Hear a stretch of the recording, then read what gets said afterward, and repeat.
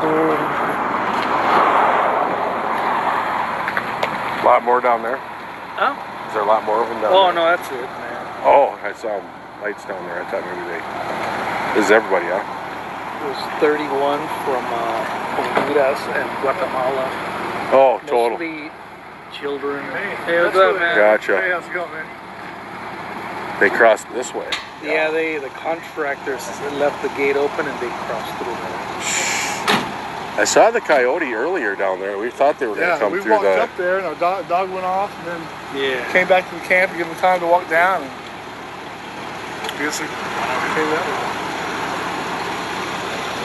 way. Hey guys, we just, you guys missed it. We just loaded up a group of 31, but I figured if you watch the video back to the beginning, you'll see them being loaded into the van. This was another situation where they went behind Monument 1, the area where there's absolutely no wall. And so they came through the fence, and by the time I was able to get back over here, they had already had them. But there was 31 Hondurans and Brazilians, and a lot of kids, You can kind of see a picture of them. If you go back to the very beginning of the video here, you'll see them. But it's still happening. We're still getting hit. They came through a little late tonight, actually. Hey Annie, how you doing? But that's the processing van. So that's once they go from here, they get in the processing van, and then the processing van takes them to processing. So they're gonna get processed. But it's ongoing. I don't know if you guys watched the governor down here in New Mexico, and I keep bringing her up because the stuff she says is absolutely ridiculous. She continues to say that there's no crisis down here, and for the people in the counties that have declared emergencies, don't worry about it because she's working on getting everybody removed out of New Mexico as quickly as she can and into the rest of the United States. So that's her statement. That's her answer to the problem. Another thing that she said is that we can't deport these people because if we do, then we have evidence that they're going to get killed when they go back to their own countries. And that is so false. That is such a false statement. The bottom line is she is for open borders. Veronica Escobar is for open borders. All of these people down here.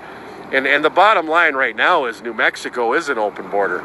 Like I said on the other video that I made the other day, if you come through and claim asylum, whether you're a legitimate asylum seeker or whether you're like the 80% that are fake asylum seekers that are child trafficking or human trafficking or sex trafficking, the fact of the matter is right now, they're not going to do anything. So you have an inconvenient stop in processing, and then you're released. And because this thing is so well organized, you know, you're going to have, what do you call it, people sponsoring you, welfare in some states. They're passing it left and right so that people can get housing and food stamps. And, you know, and I think the real tragedy here is that, that they're not allowing American homeless vets and children to have those charitable resources that would normally go in their direction. You know, I heard the governor, and I've heard Veronica Escobar, and I've heard Beto down here, all talking about that the churches need to open their doors and they need to give all their money and resources to this stuff. And in some cases, the federal government is even, and state and local cities are passing and taking money out of their budgets to take care of the illegals that are coming in. And like I said, this is just, it's ridiculous. You know, again, I'm sympathetic. If you truly have a reason to come into the United States because you know, you fear for your life or there's something really happening, I am sympathetic to that, and you should be helped. I'll be the first one to write you a check. But for the 80% that are scamming our system, and, you know, we talk about a criminal element. What kind of a person takes a child from somebody and, uses them just so they can get into another country. I mean, are those really the type of people that are going to make good American citizens? Are those the type of people that you're going to want as neighbors in your neighborhood? You know, these people are not, you know, from what I've seen, it's not about assimilation. It's not about, you know, when the first thing you do is break the law coming into the country, when you lie to a federal agent and tell them that you're an asylum seeker and that you're truly running from something, and 80% of them are lying, okay? What kind of message does that send? I mean, right off the bat, you're coming in, and a lot of these caravans, they're waving their own flags. You know, having pride in America means nothing to them, but yet we're continuing to, at the foot of us, at our taxpayer cost, we're continuing to finance this, to allow it to happen, and you know, basically some of our government and people in the government are committing treason against the American people. And, you know, I can specifically point out some instances. We're talking about the U.S. border here. We're not talking about New Mexico's border. We're talking about the U.S. border. And so when they're doing things on the U.S. border that are supporting criminal cartel operations, child trafficking at an excessive rate, trafficking for sex at an excessive rate, you know, all we're doing is financing and allowing savagery.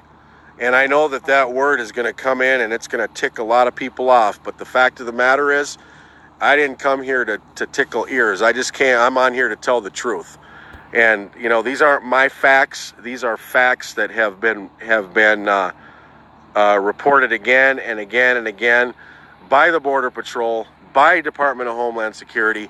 And for whatever reason, these anti-border Democrats have decided, and even some Republicans, some of the Republicans are guilty in this too, that we thought were on our team that aren't on our team, that are allowing this to happen. And so, you know, the only thing we can do is bring awareness to it.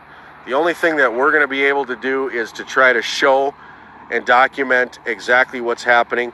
Every video I show you guys, and I've said this 100 times, this is a very small sector of a 2,200-mile border that reaches from California, New Mexico, Texas, Arizona, and they're all having the same problem. They're all having different versions of the same problem.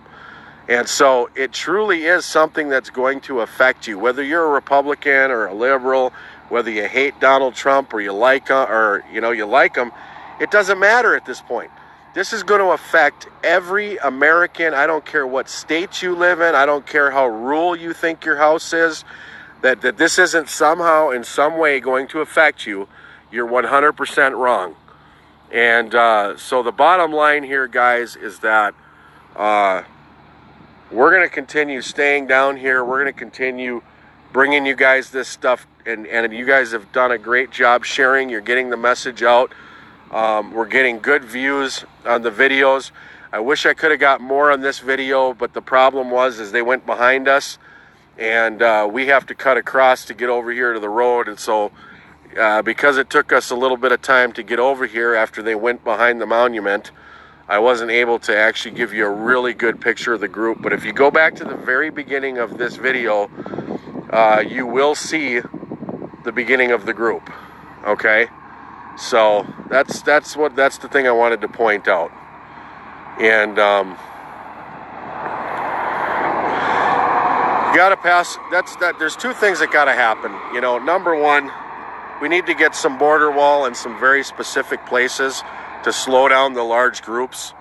I'm not saying that we need to build a wall on all 2,200 miles of the border, but there are sections where if we had wall, it would slow down large groups from coming in. Secondly, if we had a National Guard presence, even in a civilian role, they could help by setting up tents. They could help with some of the processing things and taking people to appointments or driving them to the doctor. Things that Border Patrol are being asked to do right now that actually takes them off the front line of being able to secure the border. They're not able to do their counter operations that they normally do. Some of the checkpoints have been closed as a result of this. So we want to get the Border Patrol back into their role, which is patrolling the border and protecting the national security of the United States of America, and making sure that, you know, we know who's coming into our country, making sure that, you know, the people we really, really, really don't want here aren't able to just walk in by the droves. You know, and up until recently, when all 50 countries and maybe more now decided through the actions of somebody in power that they were going to allow this to happen and finance it to happen, that's how we ended up in this position. And I say this 100 times. This is not Mexico crossing the border, folks. This is 50 different countries. This is Honduras, El Salvador, Somalia, Nigeria. You know, you name the country, they're coming.